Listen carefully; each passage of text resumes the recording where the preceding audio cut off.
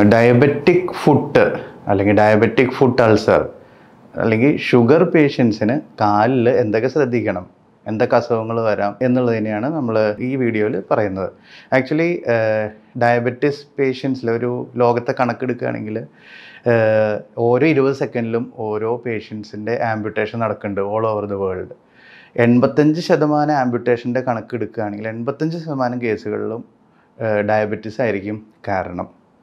അപ്പോൾ അതുകൊണ്ട് തന്നെ ഡയബറ്റിസ് ഉള്ള പേഷ്യൻസ് അവരവരുടെ കാല് വളരെ കെയർഫുള്ളായിട്ട് വേണം കാലുകൾ സൂക്ഷിക്കാൻ, മുന്നോട്ട് പോകാൻ. ഡയബറ്റിസ് പ്രോപ്പർലി നമ്മൾ ലൈഫ് സ്റ്റൈൽ മോഡിഫിക്കേഷൻ, എക്സസൈസ് എന്നിവയിലൂടെ കൺട്രോൾ ചെയ്ത് നമ്മൾ ടാർഗറ്റ് എന്ന് പറയുന്നത് നമ്മളെപ്പോഴും നമുക്ക് ഒബ്ജക്റ്റീവ്സ് ഉണ്ട്. വെയ്റ്റിൻ്റെ ടാർഗറ്റുകളുണ്ട്, ബോഡി മാസ് ഇൻഡെക്സിൻ്റെ ടാർഗറ്റുകളുണ്ട്, പിന്നെ നമ്മൾ HbA1c നമ്മളെപ്പോഴും 7 താഴെ നിർത്തിക്കണം. പിന്നെ ഷുഗർ പേഷ്യൻസിന് ഇനീഷ്യലി സ്റ്റാർട്ട് ചെയ്യുന്ന ഗുളികകളുണ്ട്, എവിഡൻസ് ആയിട്ടുള്ള മെറ്റ്ഫോർമിൻ എന്ന് പറഞ്ഞിട്ടുള്ള മരുന്നുകൾ. ഇവയെല്ലാം വെച്ചിട്ട് ഒപ്റ്റിമൽ കൺട്രോള് ലൂടെ നമ്മുടെ ടാർഗറ്റ് അച്ചീവ് ചെയ്ത് മെയിൻറ്റെയിൻ ചെയ്ത് പോവുകയാണെങ്കിൽ ഡയബറ്റിസ് പേഷ്യൻസിന് കാലുകളിൽ പ്രോബ്ലം വരുന്നത് തടയാൻ പറ്റും. പിന്നെ നമ്മൾ അഥവാ ഇൻ കേസ് കാലുകളിൽ ആദ്യമായിട്ട് വരുന്ന ലക്ഷണം ഒരു തരിപ്പാണ്. ഇത് ആക്ച്വലി ഒരു WHO സ്റ്റെപ്പ് ലാഡർ എന്ന് പറയുന്ന പോലെ 3 ആദ്യം തരിപ്പ്, പിന്നെ അത് വിട്ടുമാറാത്ത വേദന, പിന്നെ കാലിൽ നിറമാറ്റം, പിന്നെ കാലിൽ ചെറിയ തൊലി പോല്, പിന്നെ അൾസർ, ഗാംഗ്രീൻ, ആംബ്യൂട്ടേഷൻ. ഇങ്ങനെ ഒരു സ്റ്റെപ്പ് ലാഡർ പോലെയാണ് ഇതിങ്ങനെ അസെൻഡ് ചെയ്ത് കോംപ്ലിക്കേഷനിലേക്ക് പോവുക. അപ്പോൾ നമുക്ക് തുടക്കത്തിലേ തന്നെ ഇത് നമുക്ക് തടയാൻ പറ്റുകയാണെങ്കിൽ നമുക്ക് ഈ സ്റ്റെപ്പിൽ അസെൻഡ് ചെയ്ത് പോകുന്നത് തടയാൻ പറ്റും. അപ്പോൾ ബേസിക്കലി ഷുഗർ രോഗികൾക്ക് 3 കോമ്പണൻ്റാണ് ഉണ്ടാവുന്നത്. ആക്ച്വലി ഞരമ്പുകൾ പ്രശ്നം വരാം, രക്തയോട്ടം പ്രശ്നം വരാം, പിന്നെ ഫുട്ടിൻ്റെ ഡീഫോമിറ്റി. ശ്രദ്ധിക്കുകയാണെങ്കിൽ ചിലരുടെ കാൽപാദത്തിൻ്റെ ഷേപ്പ്, വിരലുകളുടെ ഷേപ്പ് അത് ചിലപ്പോൾ മീഡിയലി ഡീവേറ്റ് ചെയ്യാം. ചിലർക്ക് അത് വളരെ ഇങ്ങനെ ഒരുമിച്ച് നിവർത്താൻ പറ്റാത്ത സ്പേസുകൾ പോയിട്ടുണ്ടാവാം. കാൽപാദത്തിലെ അടിയിൽ നമുക്ക് എപ്പോഴും ഒരു ആർച്ചുണ്ട്. ആ ആർച്ചാണ് നമുക്ക് മനുഷ്യന് എപ്പോഴും ഒരു പ്രൊട്ടക്ഷൻ ഉള്ളത്. ആ ആർച്ച് ലോസായിട്ട് ഫ്ലാറ്റായിട്ട് പോവാം. അപ്പോൾ ഇങ്ങനെ ഇതാണ് ഫുഡ് ഡീഫോമിറ്റി. ഇതെല്ലാം കൂടി ഫുട്ട് ഡീഫോമിറ്റി എന്ന് പറയും. ആദ്യം പറഞ്ഞ ഞരമ്പുകളെ ബാധിക്കുന്നതിന് ന്യൂറോപ്പതി എന്ന് പറയും. രണ്ടാമത്തെ സാധനം വാസ്കുലോപ്പതി, അതായത് രക്തോട്ടം കുറയുന്നതിന് വാസ്കുലോപ്പതി എന്ന് പറയും. ഈ 3 അവയവങ്ങൾ അല്ലെങ്കിൽ ഈ 3 ഭാഗങ്ങളെയാണ് ഡയബറ്റിസ് ബാധിക്കുക. കാലുകളെ സ്പെസിഫിക്കലി നമ്മൾ കാലുകൾ മാത്രമാണ് ഇതിൽ ഉദ്ദേശിക്കുന്നുള്ളൂ. അപ്പം ഇതിൽ നമുക്ക് ഇതിങ്ങനെ ബാധിച്ചിട്ടുണ്ടോ, ഈ 3 കോമ്പണൻറ്റിനെ ബാധിച്ചിട്ടുണ്ടോ എന്ന് കണ്ടുപിടിക്കാനായിട്ട് വളരെ സിമ്പിൾ ടെസ്റ്റ് ഉണ്ട്. ആദ്യം ന്യൂറോപ്പതി ബാധിച്ചിട്ടുണ്ടോ എന്ന് അറിയാനായിട്ട് ഒരു മോണോഫിലമെൻ്റ് എന്ന് പറഞ്ഞിട്ടുള്ള ഒരു ടെസ്റ്റ് ഉണ്ട്. സിംസ്-വെസ്റ്റീൻ മോണോഫിലമെൻ്റ് എന്നാണ് പറയുക. അത് സായിപ്പിട്ട പേരാണ്, പക്ഷേ ഒന്നുമില്ല, ജസ്റ്റ് ചെറിയൊരു നാര് പോലത്തെ ഒരു ഫൈബർ. ഇത് ഫുട്ടിൻ്റെ താഴെ പ്രത്യേക ഏരിയകളുണ്ട്. എസ്പെഷ്യലി ആ തള്ളവിരലിൻ്റെ അടിഭാഗത്ത്, അവിടെയാണ് ആ ഫസ്റ്റ് മെറ്റാടാർസൽ, ആ ഭാഗത്ത് ആണ് കൂടുതൽ പ്രഷർ വരുന്ന ഏരിയ. ഏറ്റവും കൂടുതലൊരു 90% അൾസർ ഉണ്ടാവുകയാണെങ്കിൽ അവിടെയാണ് ഉണ്ടാവുക. അപ്പോൾ നമുക്ക് ഈ മോണോഫിലമെൻ്റ് ഉപയോഗിച്ചിട്ട് ഈ എല്ലാ സ്ഥലത്തും നമുക്ക് സെൻസേഷൻ ചെക്ക് ചെയ്യാൻ പറ്റും. ഇതുപോലെ തന്നെ ട്യൂണിംഗ് ഫോർക്ക് ഉപയോഗിച്ചിട്ട് വൈബ്രേഷൻ ടെസ്റ്റ് ചെയ്യാൻ പറ്റും. പിന്നെ മാത്രമല്ല ടെമ്പറേച്ചർ ടെസ്റ്റ് ചെയ്യാം. ഇത് 3 ടെസ്റ്റ് ചെയ്ത് കഴിഞ്ഞാൽ നമുക്ക് വളരെ ഒബ്ജക്റ്റീവ്ലി പ്രൂവ് ചെയ്യാം ഈ രോഗിയുടെ കാലിലെ ഞരമ്പിനെ ബാധിച്ചിട്ടുണ്ടോ ഇല്ലയോ എന്ന്. രണ്ടാമത് രക്തയോട്ടം ബാധിച്ചിട്ടുണ്ടോ എന്ന് അറിയാനായിട്ട് ആംഗിൾ ബ്രാക്കിയൽ ഇൻഡെക്സ് അല്ലെങ്കിൽ ഷോർട്ട് ഫോം ആയിട്ട് ABI എന്ന് പറഞ്ഞൊരു ടെസ്റ്റ്. ഒന്നുമില്ല, കയ്യിലെ പ്രഷർ ഉപയോഗിക്കുന്ന സാധനം കാലിൽ ഉപയോഗിക്കുക. കാലിലെ പ്രഷർ ഡിവൈഡഡ് ബൈ കയ്യിലെ പ്രഷർ 0.9 താഴെ ആണെന്നുണ്ടെങ്കിൽ അതിനർത്ഥം കാലിലെ രക്തോട്ടത്തിൽ ഏതോ രക്തധമനിയിൽ ബ്ലോക്ക് ഉണ്ടെന്നാണ്. അത് ഉണ്ടെന്ന് കണ്ടുപിടിച്ച് കഴിഞ്ഞാൽ നമുക്ക് നമ്മുടെ നാട്ടിൽ ഡോപ്ലർ സ്കാൻ വളരെ അവൈലബിൾ ആണ്.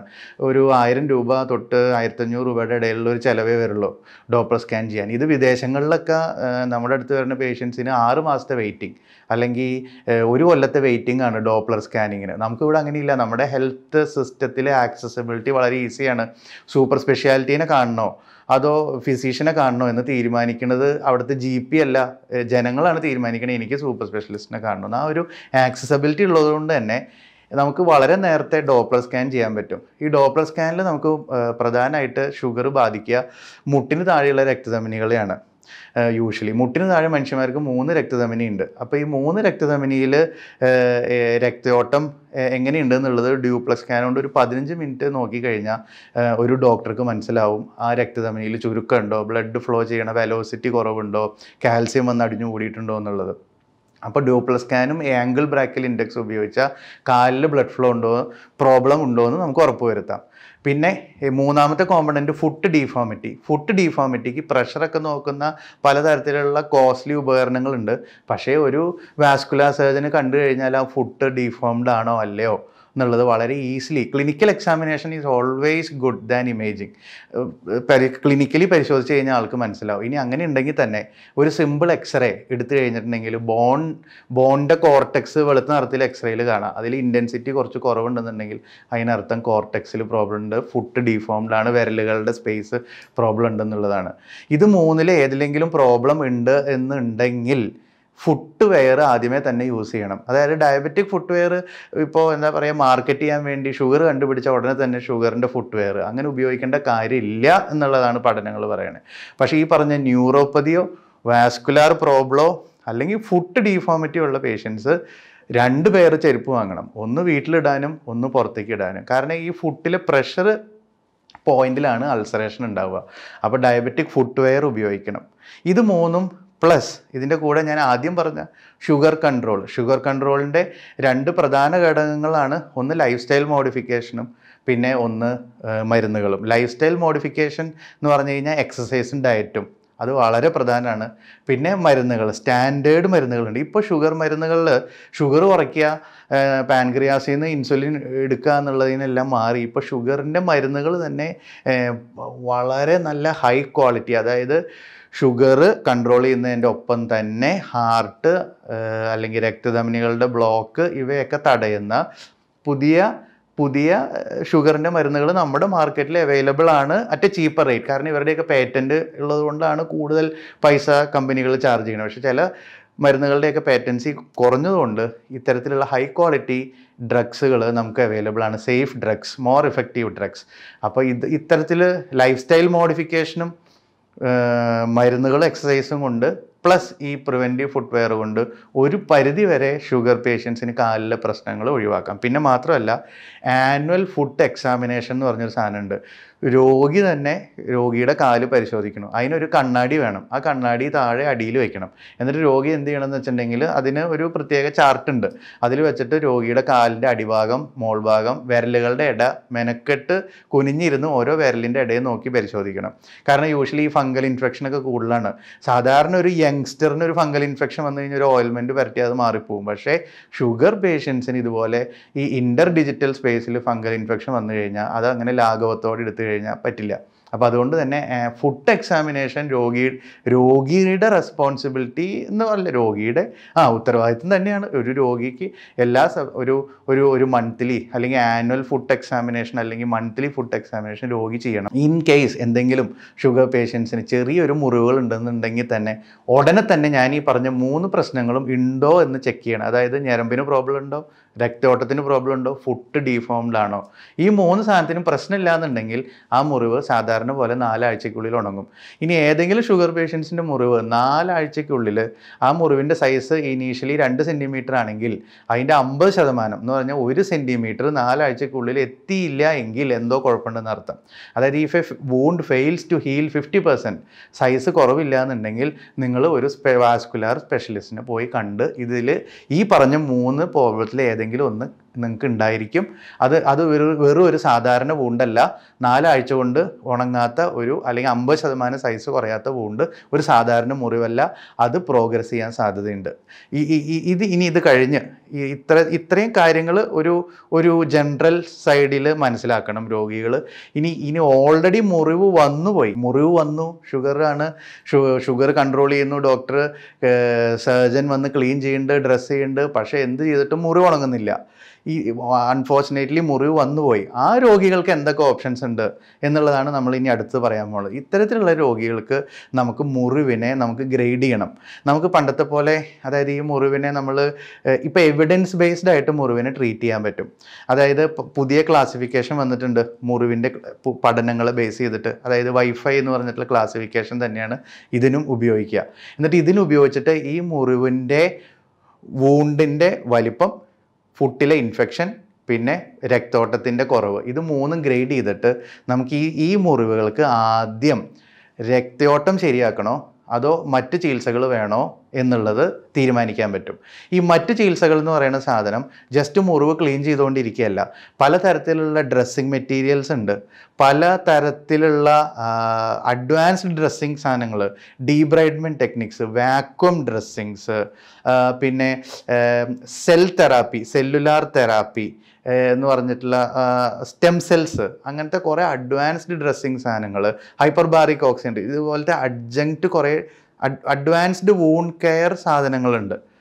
പിന്നെ കാൽപാദത്തിൻ്റെ അടിയിലാണ് മുറിവ് എന്നുണ്ടെങ്കിൽ ആൻജിയോപ്ലാസ്റ്റി ചെയ്തിട്ടോ ക്ലീൻ ചെയ്തുകൊണ്ടിരുന്നിട്ടോ ഒരു കാര്യമില്ല. ആ മുറിവിന് ടോട്ടൽ കോണ്ടാക്ട് കാസ്റ്റ്, അതായത് ഓഫ് ലോഡിങ് ചെയ്ത് കൊടുക്കണം. അതായത് കാൽപാദത്തിൽ അടിയിലെ മുറിവ് എന്ത് ചെയ്താലും ഉണങ്ങില്ല, പ്രൊവൈഡഡ് കാലിലെ മുറിവിൻ്റെ ആ ഭാഗത്ത് ഒരു ദ്വാരം ഇട്ടിട്ട് ഒരു സ്പെഷ്യൽ ഫുട്വെയറിൽ ഈ കാല് അനങ്ങാതെ അടച്ചു വെച്ചാൽ മാത്രമേ നമ്മൾ എത്ര രക്തോട്ടം ആൻജിയോപ്ലാസ്റ്റി ചെയ്താലും ഈ കാൽപാദത്തിൻ്റെ അടിയിലത്തെ മുറിവ് ശരിയാവുള്ളൂ. ഈ പറഞ്ഞ മുറിവിൽ എല്ലിൽ ഇൻഫെക്ഷൻ ഉണ്ട് എന്നുണ്ടെങ്കിൽ നമ്മൾ എന്ത് ആൻജിയോപ്ലാസ്റ്റി ചെയ്തിട്ടും ഈ മുറിവ് ഉണങ്ങില്ല. എല്ലിൽ മുറിവുണ്ടോ എന്ന് നോക്കാനായിട്ട് ഒരു സിമ്പിൾ എക്സ്റേ, അല്ലെങ്കിൽ അതിൽ ഡൗട്ട് ഉണ്ടെന്നുണ്ടെങ്കിൽ MRI scan. MRI scan gold സ്റ്റാൻഡേർഡാണ്. കാൽപാദത്തിൻ്റെ MRI, diabetes രോഗികൾക്ക് കാൽപാദത്തിലെ മുറിവിൽ MRI സ്കാൻ എടുത്തിട്ടുണ്ടെങ്കിൽ എല്ലിൽ പഴുപ്പ് ബാധിച്ചിട്ടുണ്ടോ എന്ന് അറിയാൻ പറ്റും. എല്ലിൽ പഴുപ്പ് ബാധിച്ച രോഗീനെ നമ്മൾ ഒരുപാട് പൈസ ചെയ്ത് ആൻജിയോപ്ലാസ്റ്റി ചെയ്യുന്നതിനേക്കാൾ ചെയ്തിട്ട് കാര്യമില്ല. അതിന് മുന്നേ ബോൺ ഡീബ്രൈഡ് ചെയ്യണം. നിങ്ങളുടെ മുറിവ് സർജൻ ഡീബ്രൈഡ് ചെയ്ത പോലെ ബോൺ ഡെപ്തി പോയിട്ട് അത് ഡീബ്രൈഡ് ചെയ്ത് കൾച്ചറിന് വിട്ട് ആ കൾച്ചർ ബേസ്ഡ് ആൻറ്റിബയോട്ടിക് സ്റ്റാർട്ട് ചെയ്താൽ മാത്രമേ നിങ്ങളുടെ മുറിവ് ഉണങ്ങുകയുള്ളൂ. അപ്പോൾ കാൽപാദത്തിൻ്റെ അടിയിലത്തെ മുറിവിന് ഓഫ് ലോഡിങ് അല്ലെങ്കിൽ ടോട്ടൽ കോണ്ടാക്ട് കാസ്റ്റ്, എല്ലിൽ പഴുപ്പുണ്ടോ എന്ന് നോക്കാൻ, ഓസ്റ്റിയോമൈലിറ്റിസ് ഉണ്ടോ എന്ന് നോക്കാനായിട്ട് ഈ തരത്തിലുള്ള സ്കാനിങ്. അതായത് ഈ പറഞ്ഞു വരുന്നത് എന്താണെന്ന് വെച്ചാൽ സിമ്പിൾ ആൻജിയോപ്ലാസ്റ്റിക്ക് മുന്നേ തന്നെ ഈ അഡ്വാൻസ്ഡ് വൂണ്ട് കെയർ സംഭവങ്ങളെല്ലാം ഉപയോഗിച്ച് അതും ഇതിനൊപ്പം തന്നെ പോകുമ്പോൾ മാത്രമേ ഷുഗർ പേഷ്യൻസിന് ഉണങ്ങാത്ത മുറിവ് ഉണങ്ങുകയുള്ളൂ. ഇനി കാലിൽ ഇതെല്ലാം ചെയ്തു, കാലിൽ രക്തയോട്ടമാണ് പ്രോബ്ലം കൂടുതൽ എന്ന് നമുക്ക് ആ സ്കോറിങ് വഴി കണ്ടുപിടിച്ചു. അപ്പോൾ ഈ രോഗിക്ക് ഇതെല്ലാം ചെയ്യണേക്കാളും മുന്നേ ആൻജിയോപ്ലാസ്റ്റി ആണ് ചെയ്യേണ്ടത് എന്ന് നമുക്ക് എവിഡൻസ് ബേസ്ഡ് ആയിട്ട് ഈ സ്കോർ വഴി കണ്ടുപിടിച്ചാൽ എങ്ങനെ ആൻജിയോപ്ലാസ്റ്റി ചെയ്യാം. ആൻജിയോപ്ലാസ്റ്റിക്ക് എപ്പോഴും ഷുഗർ പേഷ്യൻസ് നേരത്തെ പറഞ്ഞ പോലെ മുട്ടിന് താഴെയാണ് കൂടുതൽ ബ്ലോക്ക് വരിക. 3 രക്തധമനികളാണ് മുട്ടിലുള്ളത്. ഈ 3 രക്തധമനികളും കണങ്കാലിൽ എത്തിക്കഴിഞ്ഞാൽ ഒരു ആർച്ച് പോലെ ആകും. അപ്പോൾ ഈ മുറിവുകൾ എപ്പോഴും കാൽപാദത്തിലായിരിക്കും രോഗിക്ക്. അപ്പോൾ അതുകൊണ്ട് തന്നെ ഈ ആർച്ച്, കാൽപാദത്തിലെ രക്തധമനിയിലേക്ക് ഹാർട്ടിൽ നിന്നുള്ള ബ്ലഡ് അറ്റത്തേക്ക് എത്തിക്കുക എന്നുള്ളതാണ് കൺസെപ്റ്റ്. അല്ലാതെ ബ്ലോക്ക് മാറ്റുക എന്നുള്ളതല്ല കൺസെപ്റ്റ്. ഇപ്പോഴത്തെ കൺസെപ്റ്റ് ഇൻലൈൻ ഫ്ലോ മെയിൻറ്റെയിൻ ചെയ്യുക എന്നുള്ളതാണ്. അത് രണ്ടും തമ്മിൽ വലിയ വ്യത്യാസമുണ്ട്. അതായത് പണ്ട് ഒരു ഇൻ്റർവെൻഷൻ അല്ലെങ്കിൽ ഒരു ആൻജിയോപ്ലാസ്റ്റി ചെയ്തിരുന്ന ഡോക്ടർ ആൻജിയോഗ്രാം എടുത്തിട്ട് ഏറ്റവും വലിയ ബ്ലോക്ക് ഉണ്ടെന്നുണ്ടെങ്കിൽ ആ ബ്ലോക്കുകളെല്ലാം മാറ്റിവെക്കും. പക്ഷേ ഇപ്പോഴത്തെ കൺസെപ്റ്റ് അങ്ങനെയല്ല. അതിൻ്റെ മുകളിലും അതിന് താഴെയുള്ള രക്തധമനിയിൽ ഈ മാറ്റിയ ഭാഗം തമ്മിൽ കണക്ഷൻസ് മെയിൻറ്റെയിൻഡ് ആണോ, ഹാർട്ട് തൊട്ട് കാൽപാദം വരെ ഈ രക്തധമനിക്ക് കണക്ഷൻ ഉണ്ടോ എന്നുള്ളത് ഉറപ്പ് വരുത്തിയിട്ട് ആ രക്തധമനി മാത്രമേ ആൻജിയോപ്ലാസ്റ്റി ചെയ്യാൻ പാടൂ. അല്ലാതെ ഏറ്റവും ബ്ലോക്കുള്ള രക്തധമനിയാണ് അല്ല ആൻജിയോപ്ലാസ്റ്റി ചെയ്യേണ്ടത്.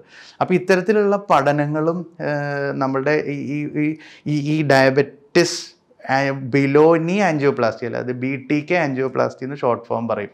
അതിൽ ഇത്രയും അപ്ഡേഷൻ നമുക്ക് നിലവിലുള്ള എവിഡൻസ് വെച്ചിട്ട് നമുക്കറിയാം ഈ രക്തധമനിയാണ് നമുക്ക് ആൻജിയോപ്ലാസ്റ്റി ചെയ്യേണ്ടത് എന്ന്.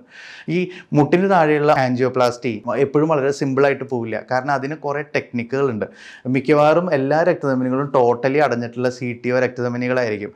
അതുകൊണ്ട് തന്നെ ഒരു 50% കേസിലും നമുക്ക് കാൽപാദത്തിൽ ഷീത്ത് പുറത്തിട്ടിട്ട് കാൽപാദത്തിൽ നിന്ന് മുകളിലേക്ക് ആൻജിയോപ്ലാസ്റ്റി ചെയ്യേണ്ടി വരും.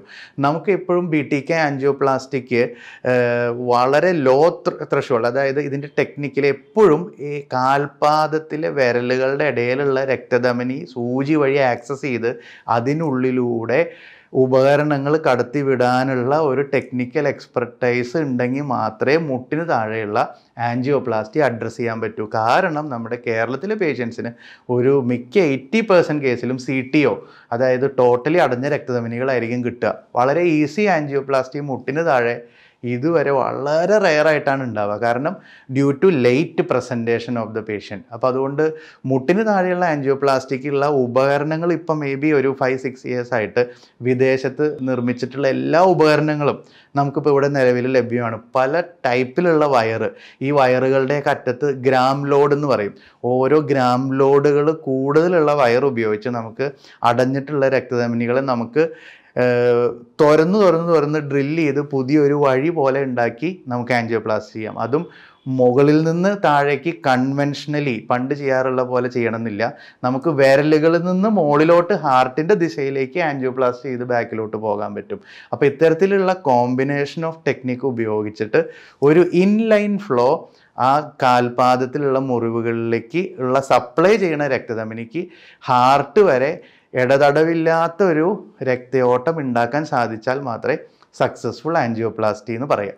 അപ്പോൾ ഈ പറഞ്ഞ 3 കോമ്പണൻറ്റും, അതായത് വൂണ്ട്, ഫുട്ടിലെ ഇൻഫെക്ഷൻ, അത് ഈ 2 ഘടകങ്ങളും മാറ്റാനുള്ള ഡിഫറെൻറ്റ് ടൈപ്പ് ഓഫ് ഡ്രസ്സിങ്സ്, ഡീബ്രൈഡ്മെൻറ്റ് ടെക്നിക്കുകൾ, മെറ്റീരിയൽസ്, പ്ലസ് BTK ആൻജിയോപ്ലാസ്റ്റി, മുട്ടിന് താഴെയുള്ള ആൻജിയോപ്ലാസ്റ്റി. ഇനി ചില സമയങ്ങളിൽ ഈ ആൻജിയോപ്ലാസ്റ്റി ഫെയിൽ ആവുകയാണെങ്കിൽ തന്നെ നമുക്ക് മുട്ടിന് താഴെ നമുക്ക് ബൈപ്പാസ് ചെയ്യാൻ പറ്റും.